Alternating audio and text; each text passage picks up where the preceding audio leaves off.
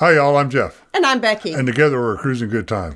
We recently took a cruise aboard the Island Princess, and today we're going to give you a tour of the ship. Stick around to the end because we'll tell you our favorite things about the Island Princess.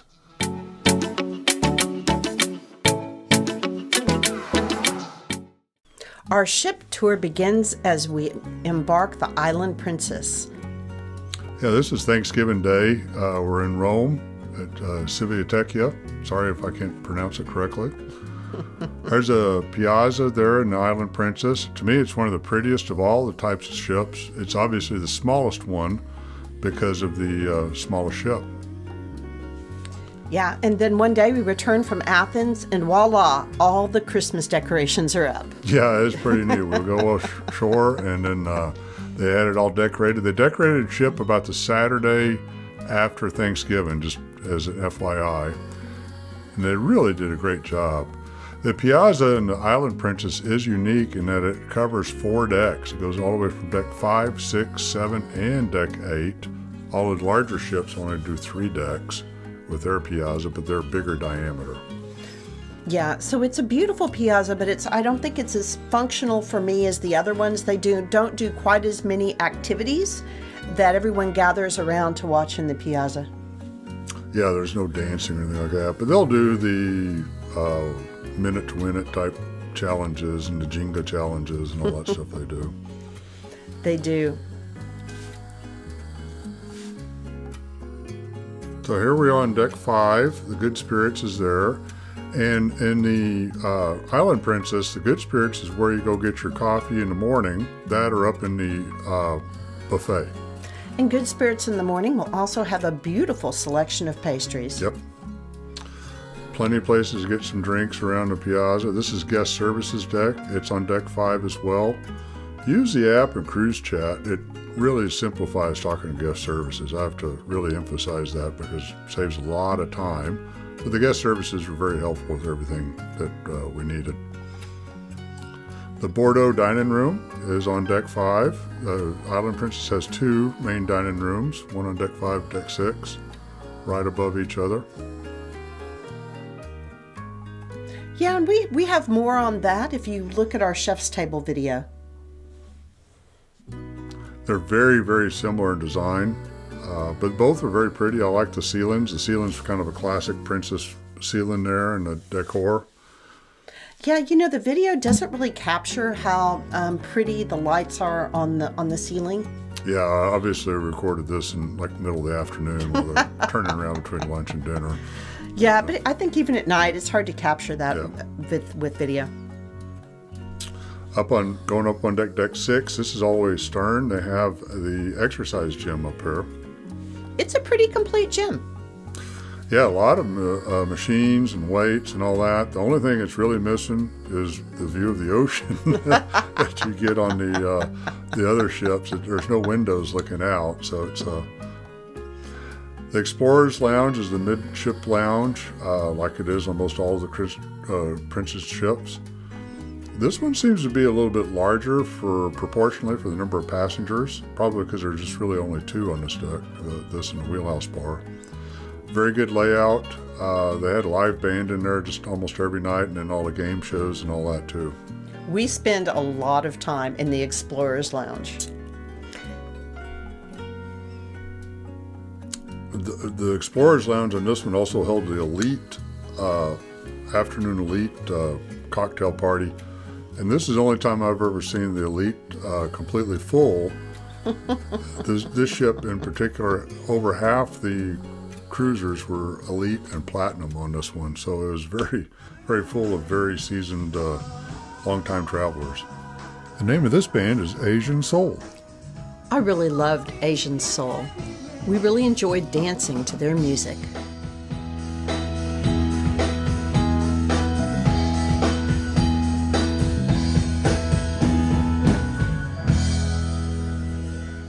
Moving forward, there's the casino. The casino in this ship's pretty small compared to the others. It's not nearly as well decorated. It had this kind of half craps table right there. But, you know, it had the blackjack and the other cards and plenty of slots. So it was a fun time. Poker table there. And it didn't seem overly crowded in the evenings. Yeah, and it didn't seem very smoky either, which is nice.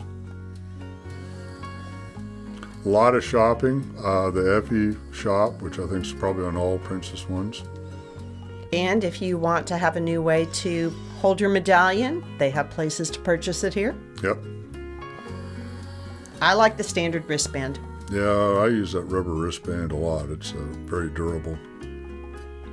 More shops as you get up by the Piazza on Deck 6. In fact, all of Deck 6 around the Piazza is just nothing but shops, whether they're souvenirs or liquor or Clothing. Jewelry, watches. Princess makes it very easy that if you forgot something from home, you can just go pick it up. Perfume. Makeup.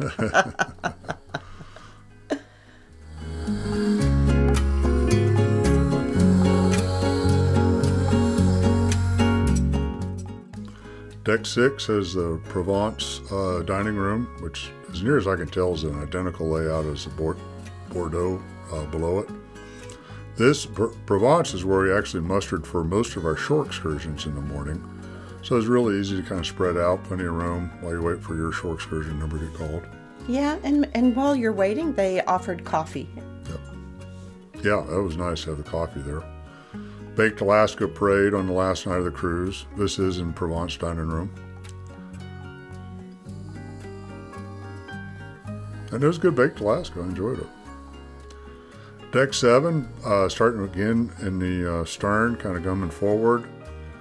There's the steakhouse. They call it the Bayou Cafe on this ship, but it is a steakhouse. Has a little New Orleans flair to it, obviously by the name and the decor.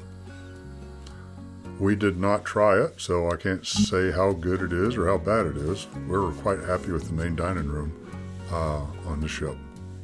Yeah, and sometimes they held entertainment in here too. Yeah, they would do some trivia in there and some stuff like that. And I think they had some bands and some dancing in there too, didn't they? Yeah, I was in there for some music one night.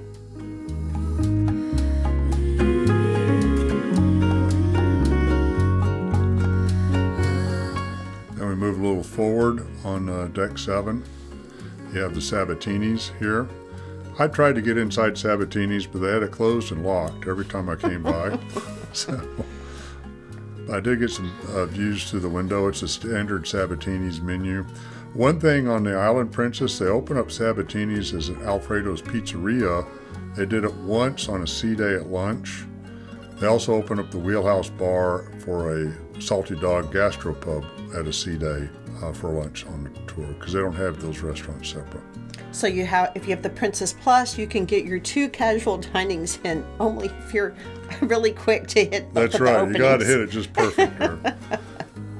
Of course, the obligatory area has the art for the auctions.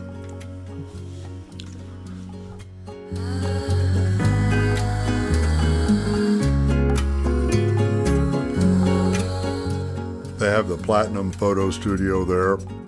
So they have the wedding chapel, which also can be a meeting room.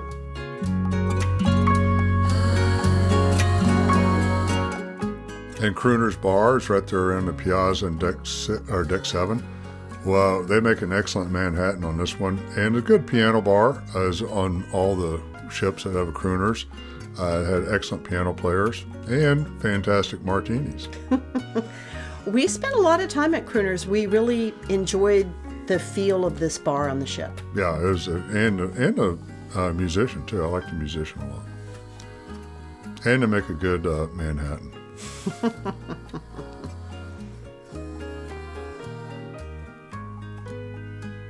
There's the Churchill's cigar bar, and so that's a little smoking area right there, right off the Piazza as well.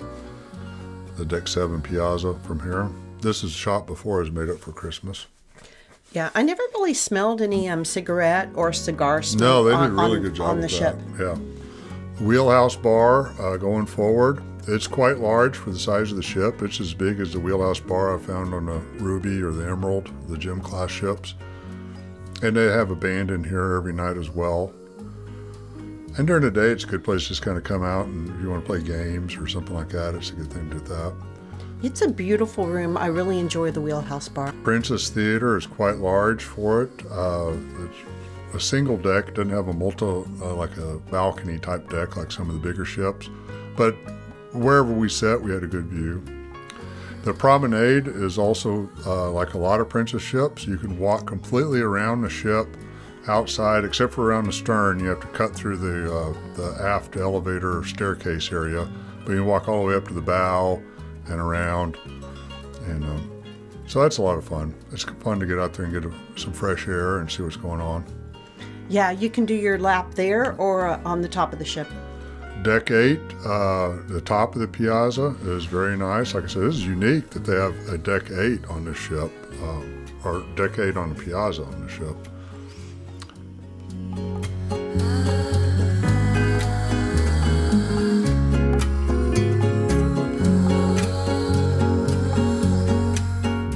They have the library up here on Deck 8, which is a very large library. A lot of places to play like games or read books and just kind of chill. They also had quite a selection of different games and puzzles that you could check out. Yeah, it was very, very well stocked library too. I was quite impressed.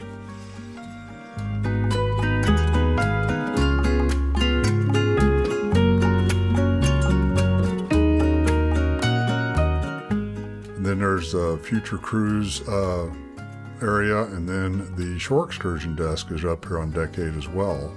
So to handle all that. Moving up to Aloha Deck, this is where towards the stern, this is where they had the kids and the teen centers there. We didn't have any kids or teens traveling with us, so this is all you get to see is just the hallway. But years ago, when our kids would travel with us and they do this, they just loved the programming that Princess put on. They did. In fact, they were aboard the Island Princess and they had a great time. Yep. Every deck on every Princess ship has a laundromat, which is, I find, very helpful. This one has a lot of laundromats in it for his cruise ship itself. Of course, half of them were broken, so maybe it works out to be the same. Well, on other decks, that wasn't the case. That's true.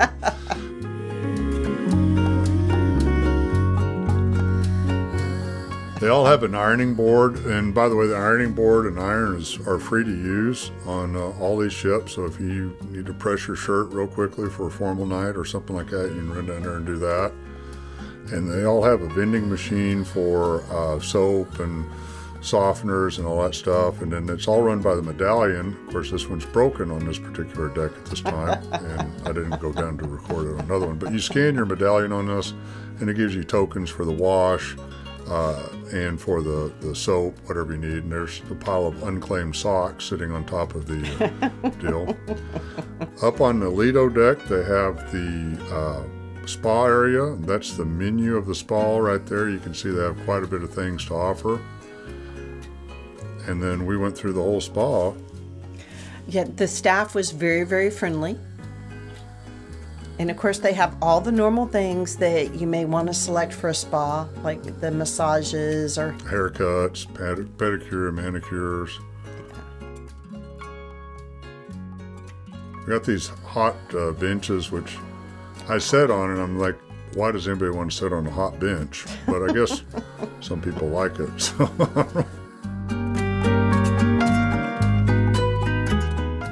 They'll sell you a discount rate where you can get your spa time for the entire cruise, or you can do it for a day. My niece said she absolutely loved it on the Enchanted Princess. Anyway, I love sitting on this warm seat. Jeff? Yeah, it's very nice. I found it a little too warm for me.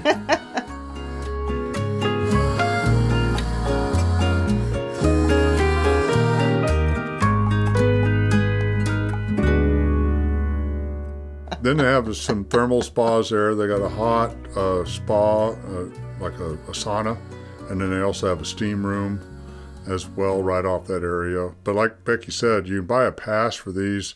Go visit them the first day while you're still in port. They'll have an open house and they'll have a few specials going on. You can see my glasses got steamed up there. Here's a massage room and all the different therapies they can do with different types of massages and hot and cold muds and everything else. There's supposed to be the hot stones. Yeah, the hot stones. This is the men's locker room right here. So just have, you know, the lockers and a little changing area. Of course, I had the restroom facilities that I didn't film, but it's just right off that area right there. Moving forward on that Lido deck, the Island Princess has an indoor pool, which I really liked, especially since we're traveling in the Mediterranean in wintertime. We had a few winter storms come through. You could still swim while it's inside there. I tested the water temperature and it was just a little brisk for swimming. And I was so excited though that I did take advantage and swim more than once in the indoor pool. The outdoor pool was too cold for my tastes. Yeah, we had, the time we were in the GNC, we had a big winter storm show up for about 3 or 4 days. And so the wind was quite windy up there in the outdoor pool. It was rather brisk. But there's 2 levels around this pool, just like there would be on the outdoor pool. So you can hang out by the pool, and they have some ping pong tables in there. A lot of guys were playing ping pong, 2 hot tubs. They have a bar in the inside one here, and they also have the ice cream place, Swirls.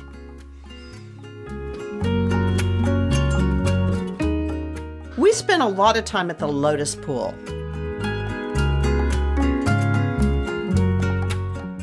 I liked all the greenery in there too.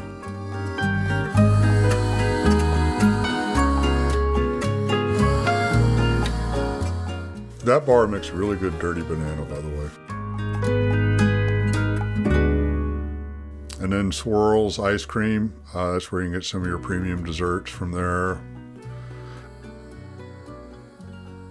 And then going forward, they have the main pool right there. This is the outdoor pool, has a couple hot tubs. And this is also where the Theater Under the Stars is, so they'd have some movies going there and concerts every now and then. Yeah, and the Lido Deck pool was, once again, too cool for my taste to swim in. But the hot tub is very nice. We did get in a hot tub several times.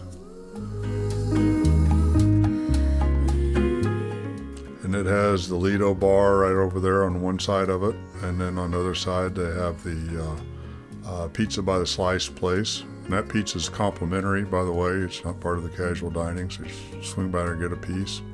They make great pizza, in my opinion. I really enjoy it. Yes, and they have at least 2 pizza types each day. The Horizon Court is forward on this ship. It's unique in that case that it's the buffets at the front. They had the hand washing station right there as you go forward. We were kind of midday on this, so they didn't have a whole lot of food out compared to like if it was lunch or dinner time. We did eat buffet breakfast in here several days though. Yes, we had several breakfasts here. They were very, very good. The times I got a little bit of something for lunch, it was good. It was clean and organized. We had nice service. The flow of pedestrian traffic through it was just really great. It's the best of all the shows. Better than the gym classes, and grand classes, and it's better than the royal classes in my opinion. See, we're there at Thanksgiving during this one here. We actually boarded it on Thanksgiving Day in Rome. But all the food was very good. The food in the main dining rooms was outstanding. They really liked the food on the Island Princess. Yep. This is the other coffee bar right up here. It's the very front of the ship in the Horizon Court, but you can get your cappuccinos and espressos up here at this area too. And just happens to be by the 10-layer cake that you can get them to cut you a slice of 10-layer cake if you want that to go with your cappuccino. Now those are 10-layer cakes to purchase. Oh, you can okay. buy celebration cakes, and they have them on display. And our friends were there at the end of the evening. They were cutting them up and serving them to guests. So, a lot of butter there. We had a whole video on the Princess Butter. The sun deck is right above the Lido deck. This is back to the stern again.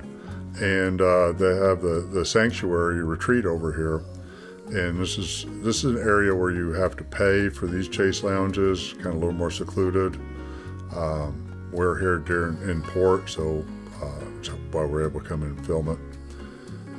But it's nice. Really padded chase lounges there, and nice views. They have these cabana things here that you can rent as well, and rent that for the day. And then you can walk around this ship quite a bit up on deck 17 as well. This is the second floor around the pool, the balcony area. This is those windows looking on that Lotus Pool, that indoor pool right there. And we go forward, and you got the main pool, the hot tubs right up there. It's pretty standard cruise ship layout right there at the multi-deck with all the chase lounges. The Island Princess had a plethora of chase lounges. Yeah, it's very good ship. The going forward, they have this little splash pool all the way forward. And we went up here. We're actually, if you see the ground behind us, we're going through the Straits of Messina right here, which is only like, I can't remember, 2 or 3 miles wide between the toe of Italy and Sicily. So it's kind of neat to go through these straits and catch the view up here from this deck.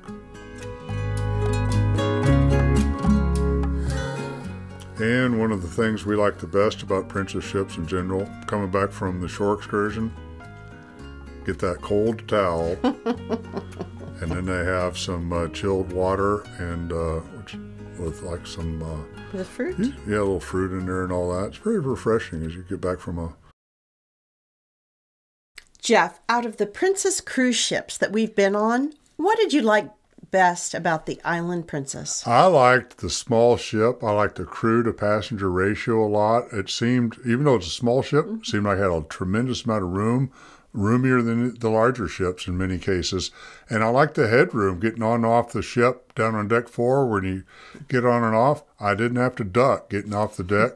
Regal Princess and Ruby Princess, you have to duck going through that door. So it's a big difference there. Becky, what did you like about the Island Princess? I loved the food. I thought the food in the main dining room was fabulous. Really terrific food. Really enjoyed it. And for afternoon tea, I had the best scone I've ever had. Really enjoyed the food aboard the ship. Mm-hmm. Also loved the Lotus swimming pool. I loved being able to get indoors when it was a little windy and cold outside, and they did have the pool heated enough to swim. I loved that. That was very nice. Okay, and you know I'm going to have to make a plug for the Explorers Lounge. I like the lounge. I think it's a great venue for them to have like the game shows, as well as there's enough room for a good dance floor. And I really enjoyed dancing to Asian Soul, who was the band on this ship. Yeah, they're a very good band. I really enjoyed that a lot. Thank you so very much for watching. If you liked the video, please give us a like, subscribe, turn on those notifications, leave a comment. They all help the algorithm find us, and we really appreciate your help with that. Until next time, have a cruising good time.